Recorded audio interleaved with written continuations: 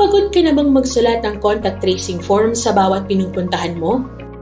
Natatakot ka bang mahawa dahil sa panulat na ginamit mo? Nangangamba ka ba para sa iyong data privacy? Higit sa lahat, may saysay nga ba ang mga pinagsusulat mo? Upang bawasan ang ating alalahanin sa tuwing magtutungo sa mga establishmento ngayong meron pa ring COVID-19 pandemic, ay ginawa nating mas madali ngunit mas maiting ang ating contact tracing sa Valenzuela City. Narito na ang Valenzuela Contact Tracing App o ang ValTrace. Sa pamamagitan ng ValTrace App, hindi na kailangan pang magsulat sa contact tracing form sa bawat pupuntahang establishmento.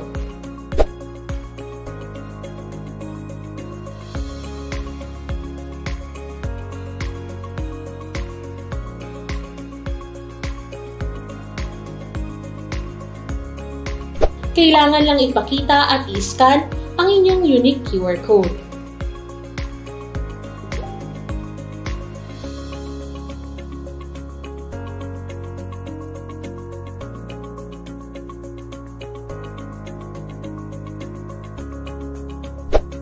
Ang record ng inyong mga napuntahan ay direktang maitatala sa database ng ating Mega Contact Tracing Center na magiging malaking tulong para sa mas masinsinang contact tracing.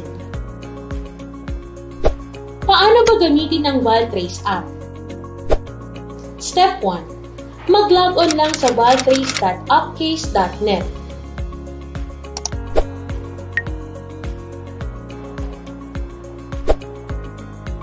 Step 2. Sagutan ang online form at i-click ang Submit.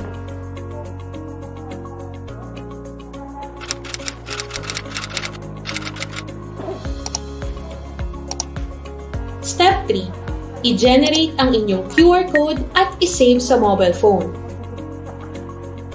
Maaari din itong i-print. Narito ang ilang paalalang dapat tandaan. Simula September 12, 2020 ay pwede nang i-download ang inyong QR code. Sa October 5, 2020 naman ay sisimulan ng hingin at i-scan ang inyong QR code sa bawat enclosed indoor establishment sa Valenzuela City, tulad ng mga mall, restaurant, grocery store, bangko, simbahan, palengke at iba pa. No QR code, no entry. Kaya mag-download na upang hindi maabala. Ang serbisyong ito ay libre at pwedeng gamitin taga Valenzuela ka man o hindi. Bawat isang QR code ay para lang sa isang tao, kaya dapat ay may sariling code ang bawat individual na papasok ng establishmento. Kailangan pa rin palaging dalhin ang quarantine pass sa tuwing lalabas ng tahanan. Ang QR code ay kakailanganin lamang tuwing papasok ng establishmento.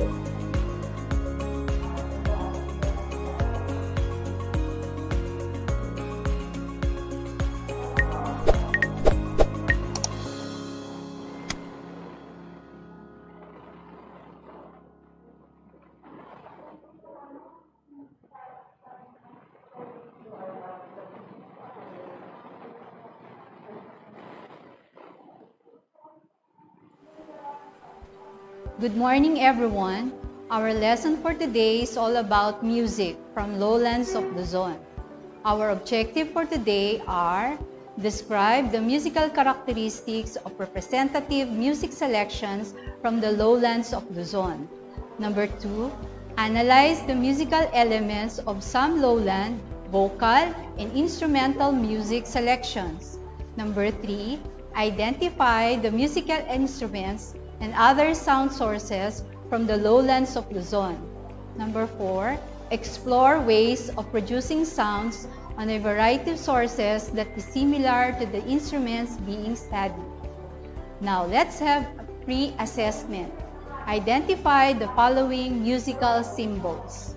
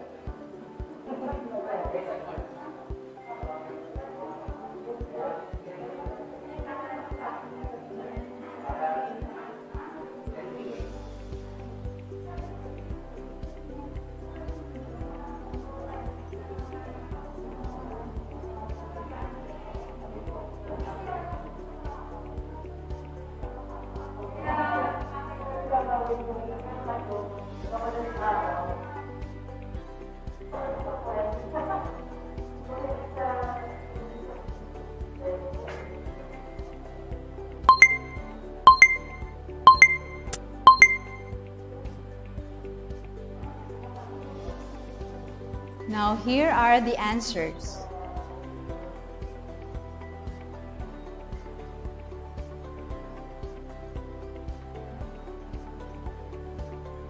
When you hear the word music, what comes to your mind? Music is an art form and cultural activity whose medium is sound. Music is a way of expressing yourself and your feelings. Music is everything. Without music, there is no purpose to a lot of stuff.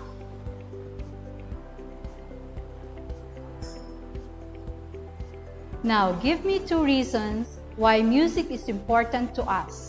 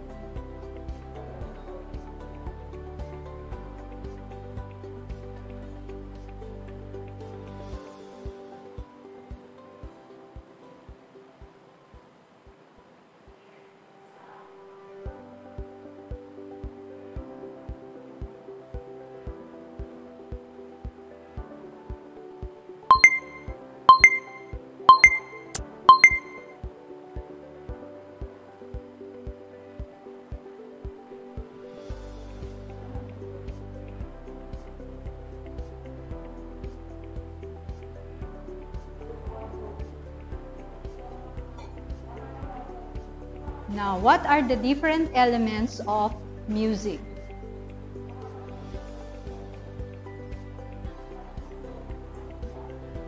Pitch, high or low, timbre, quality of sound, structure, musical plan, texture, how many sounds have you heard, tempo, fast or slow, dynamics, loud or soft, duration, long or short.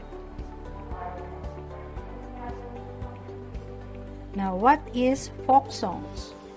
Folk songs are songs written by the folk and are sung to accompany daily activities such as farming, fishing, and putting the baby to sleep. These are traditionally passed on orally. What are the characteristics of folk songs? Originally passed down orally to the family and to the members of the community. Learned through rote. Sung in his or her own dialect. Begins in one key and ends in the same key.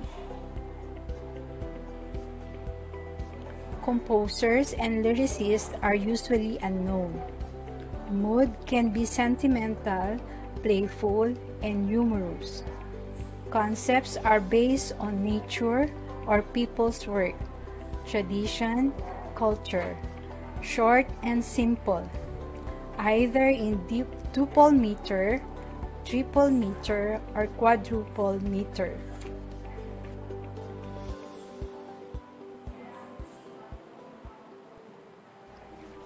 Now let's have an activity. Identify the tempo, melody of the following folk song.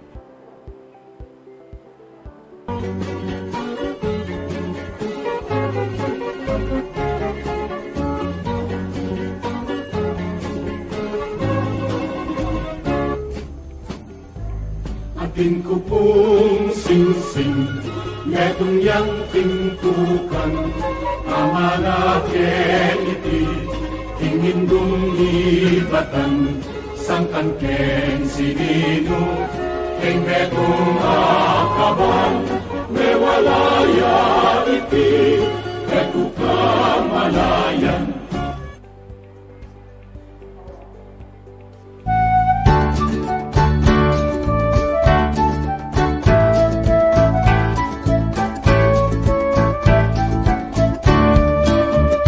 Magtanim ay di biro, maghapong nakayuko, di naman makatayo, di naman makaupo.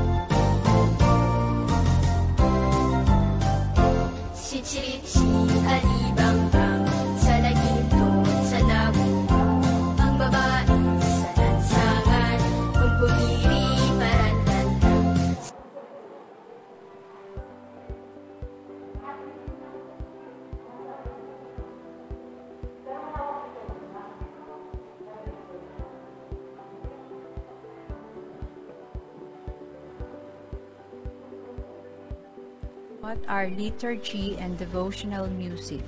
Reveals the impact of Spanish colonization. It's used for religious rites.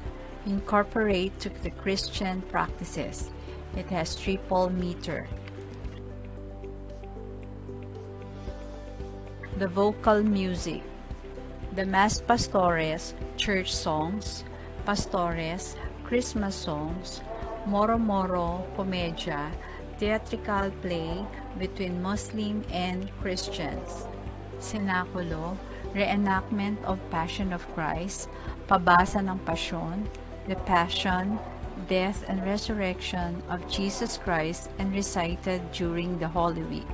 Salubong, the reenactment of the meeting of the risen Christ. Flores de Mayo, Flowers of May, a Catholic festival held on the month of May. Devotions to the Blessed Virgin. Santa Cruzan, Finding the Holy Cross by the Queen Helena and her son Constantine. Now let us listen to some of the examples of liturgy and devotional music.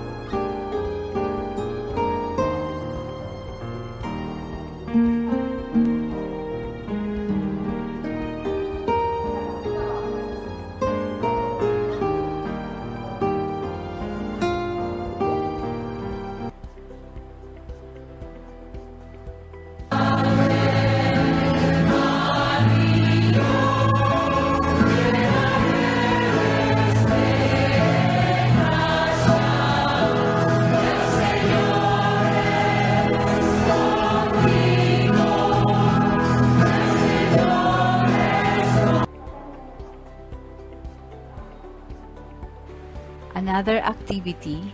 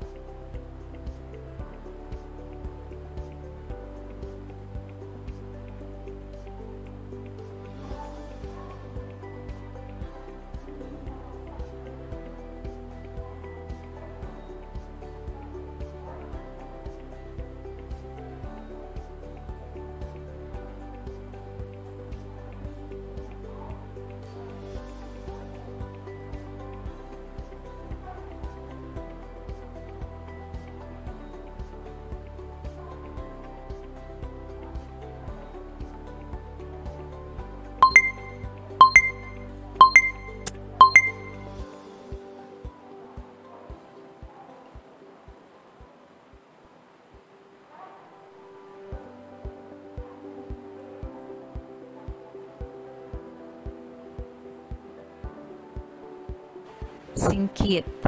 Prepare a short script for a skit that shows the use and manner of singing devotional music in a particular Catholic event. Secular music refers to any music that is not religious in nature. Example of secular music: 1. Harana, serenade traditionally sung by a man to a woman, sang with emotion and usually accompanied by a guitar. In duple or quadruple meter in danza menor or habanera tempo. Example, Ang Tangi Kong Pag-ibig o Ilaw.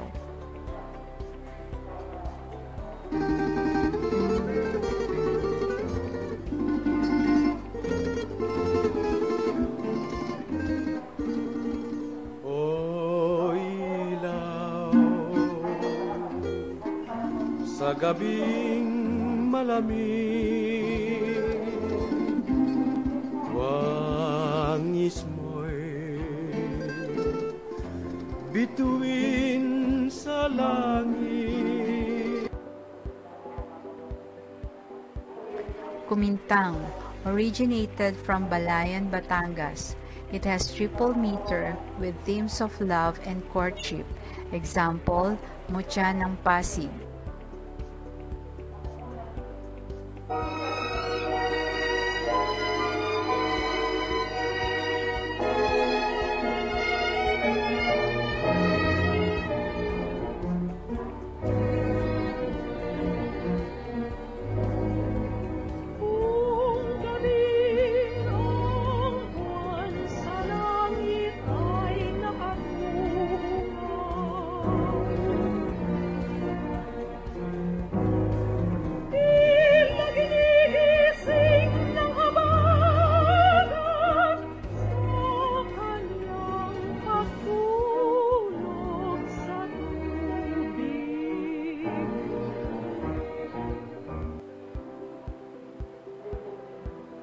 Pandango, a dance form from Batanes, Ilocos, and Tarlac and parts of Visayas.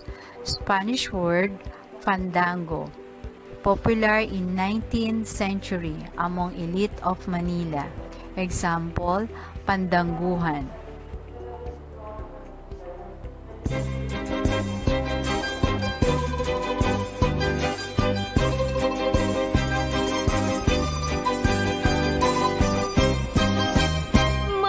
Tugay nagagpasimula at nagagsayawan ang mga mutiya sa mga padiyak parang magigiba ang bawat tapakan ng mga bakiya kung pagmamasdan ay nakatutuwa ang hininilay hindi nawawala tunay na hinahangaan ng mata ang sayaw nitong ating inang bansa.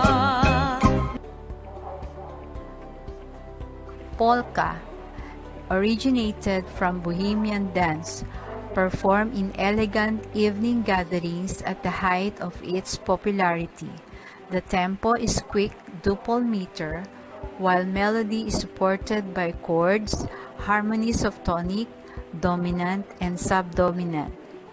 We have example of folk songs that are in polka rhythm. We have Pamulinawin, Magtanim ay di biro, Leron-leron sinta.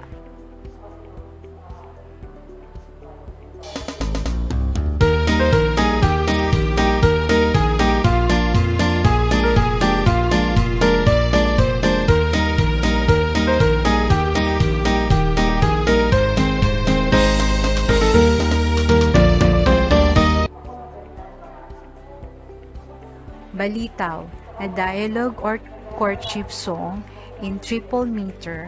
Mostly 2 and 3-part forms are arranged with counter melodies. Example, Sa Libis ng Nayon, Bakya Mo Nene.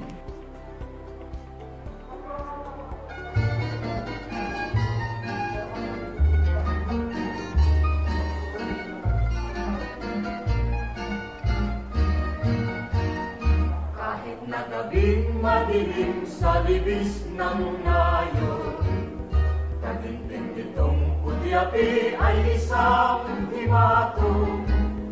Maligaya ang panahon sa lahat ng naroroon, bawat puso'y tumutugon sa nilalayon.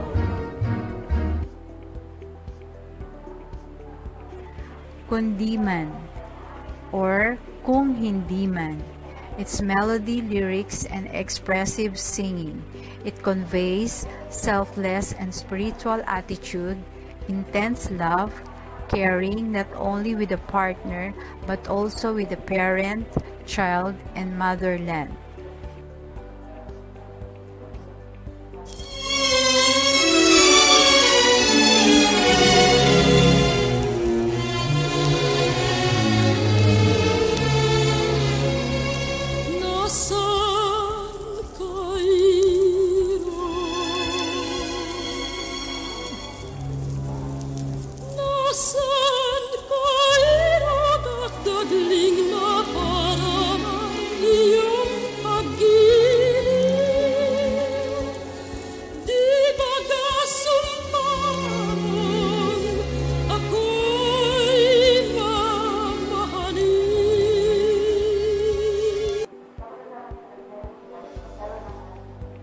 Activity time. Identify the following. Secular music in danza menor tempo. Mutya ng Pasig. The Spanish word fandango. Nasaan ka irog? Sa Libis ng Nayon. The melody supported the chords tonic, subdominant, dominant.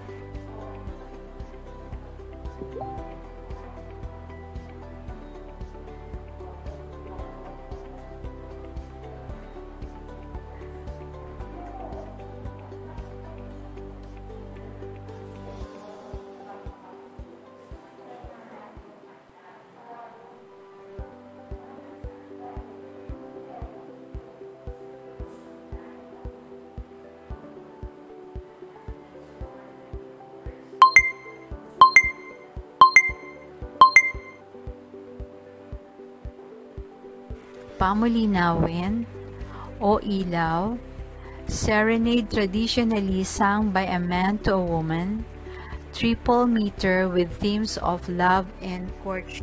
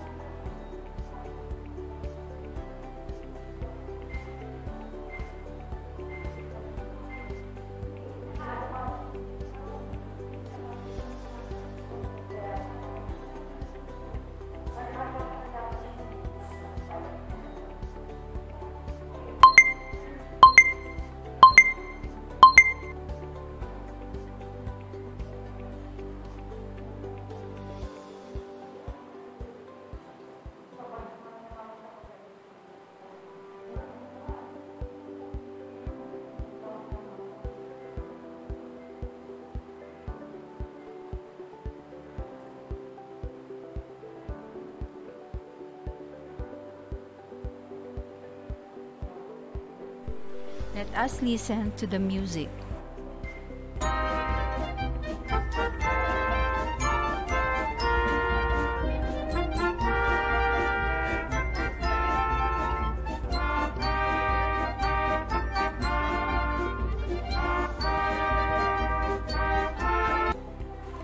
Name some instruments you have heard.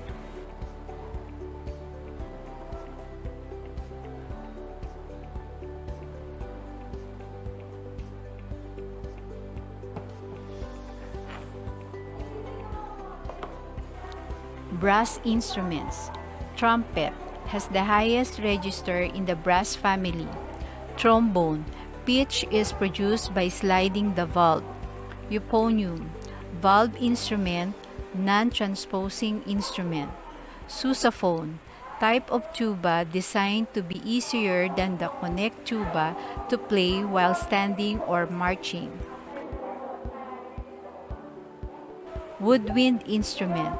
Piccolo, shorter than the flute, the sound it produces is thinner than the flute. Flute, an aerophone that produces its sound from the flow of air across an opening. Clarinet, has a single reed mouthpiece, a straight cylindrical tube with cylindrical bore and flare bell.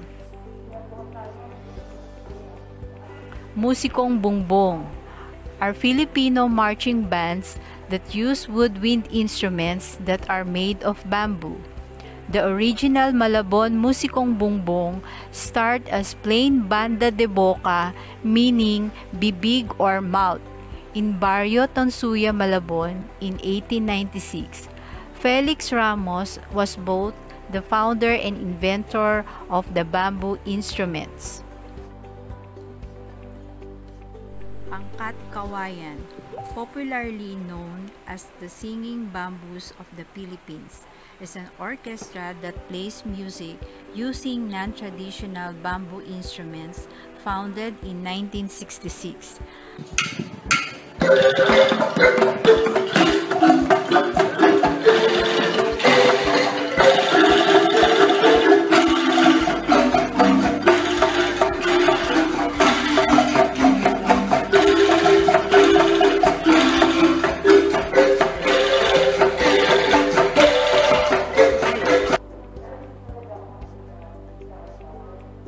Angklung, bamboo rattle tubes attached to a bamboo frame.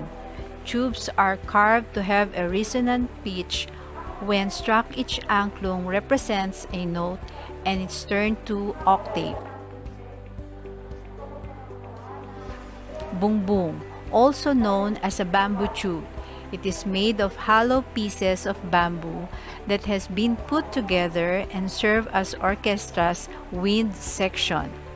Each bongbong represents one note. To produce the sound, it has to be blown through a mouthpiece.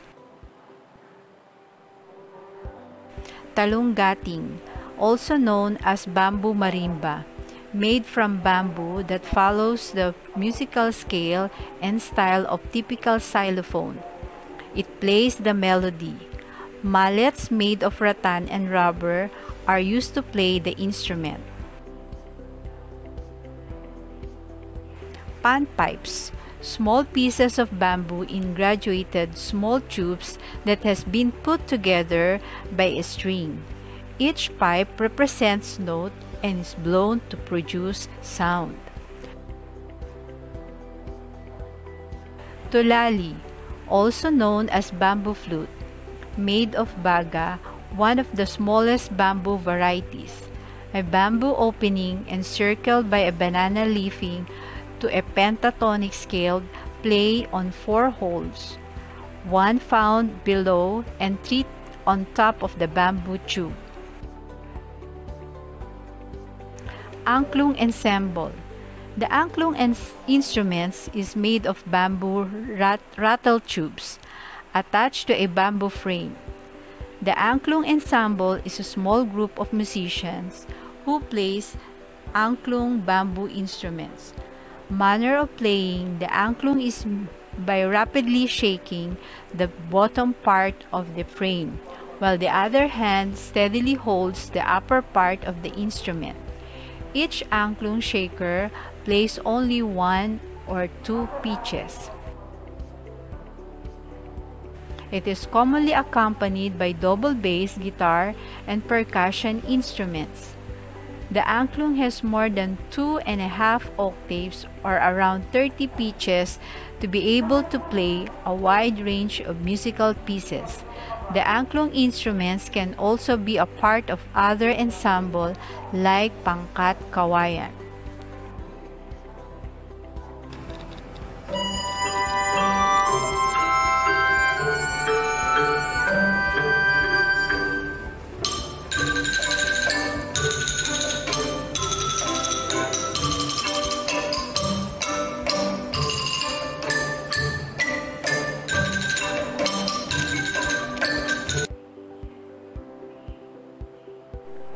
Hornbow-style sax, classification of musical instruments.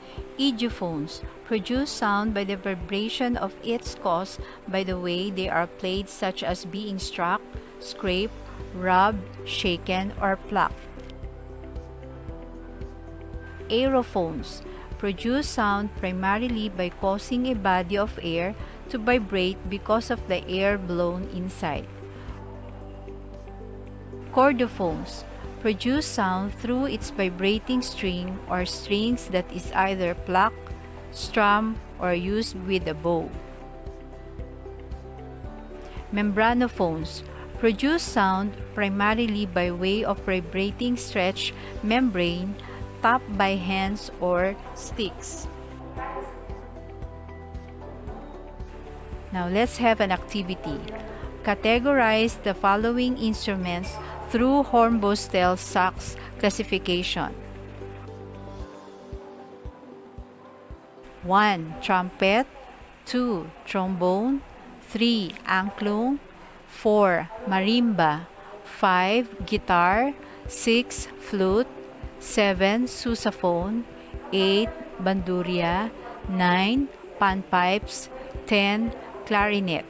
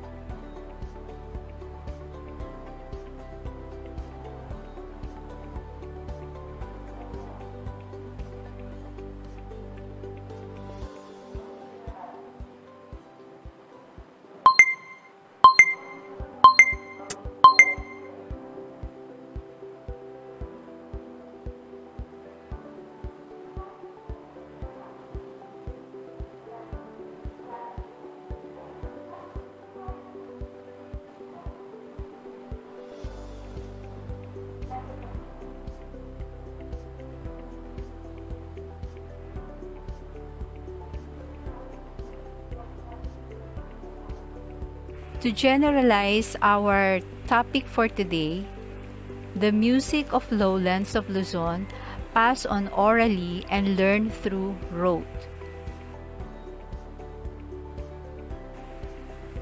Now for your assignment, make your own recycled musical instruments, group yourselves into 5, choose one folk song using your recycled musical instruments.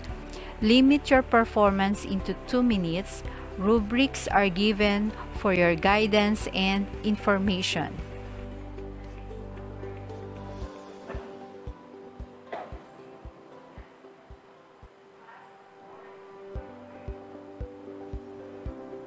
Before we end up this session, let me leave an important thought that will constantly remind you about the power of music.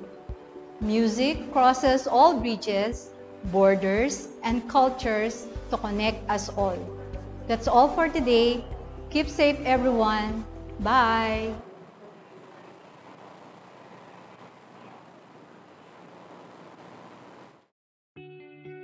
Dahil sa COVID-19 pandemic, napilitan tayong magbago ng paraan ng pamumuhay. Ika nga nila, new normal. At maging sa edukasyon, kailangan na